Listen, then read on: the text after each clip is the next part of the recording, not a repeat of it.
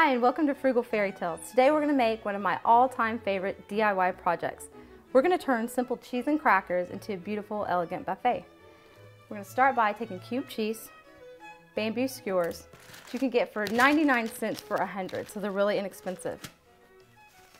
Clearance flours, just anything to match your decor, and a bread bowl, the $2 at any supermarket. We're going to add some hot glue to the end of the tips of the flowers. Just wait for it to dry. Then when it's finished, pop a couple pieces of cheese onto your skewer. You can add whatever budget allows. You can add summer sausage, different kinds of cheese, whatever budget allows. You're going to pop them in, just arrange them to where it's nice and plush. Then when you're finished, this is what you get, a beautiful edible arrangement.